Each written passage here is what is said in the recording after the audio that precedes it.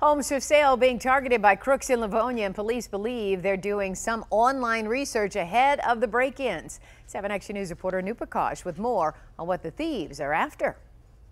Over the last 2 weeks here in Livonia, police say there have been 2 homes for sale that have been broken into. It's very disappointing. I mean, you've put a lot of time and effort into rebuilding the house and making it nice for someone to buy. Scott McKenzie is talking about this house that his family's company was in the process of selling, but now there's a delay. We had a real estate lockbox on the front door, so they smashed that off and then pried it open and used the key inside to get in. Some crooks made off with about $6,000 in appliances, including the AC unit that has since been replaced. The range top, the refrigerator was moved to the front door where they tried to move it out. The dishwasher was gone.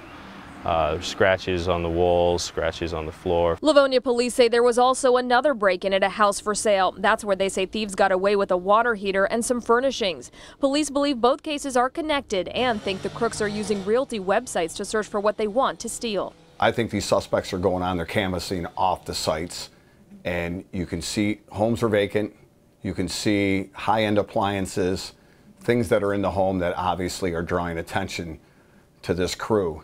And then they're coming back and breaking into the homes. It's a bit of a catch-22 though. If you're going to sell a house in today's world, you're going to need to use the tools online that we have. So I don't really know how you avoid that, quite honestly. Police agree it's a catch-22, but encourage everyone to have some kind of security system in place, something Scott McKenzie says they'll be doing. Well, I hope they get them. Very, very much so.